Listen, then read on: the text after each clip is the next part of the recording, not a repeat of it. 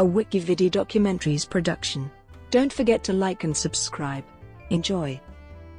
California's 44th Congressional District. California's 44th Congressional District is a congressional district in the U.S. state of California. The district is centered in South Los Angeles and the Los Angeles Harbor region. It is currently represented by Nanette Barragán. The 44th district is composed of the following cities and communities. History. What was once the 44th Congressional District is now California's 50th Congressional District.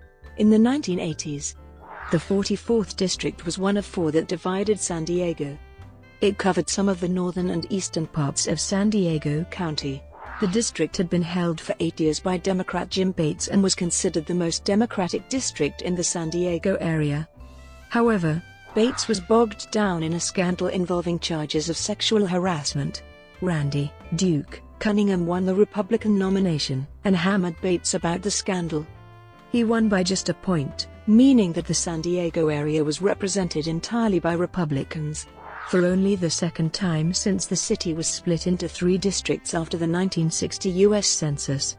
In the 1990 U.S. Census, the district was renumbered the 51st Congressional District, and much of its share of San Diego was moved to the new 50th Congressional District.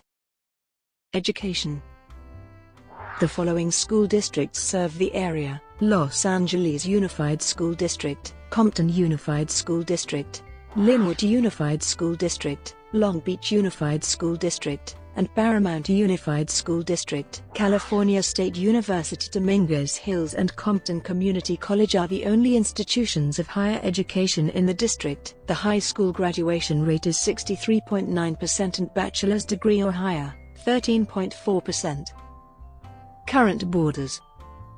The Congressional District is located in the southern portion of the state and includes part of Los Angeles County. The district's current borders are delineated by the 110 freeway in its western border, takes an inward right following the 105 freeway, following S Central Avenue north and then zigzags its way to Florence Avenue at its apex. Its eastern border runs mostly along the 710 freeway until reaching the Pacific Ocean.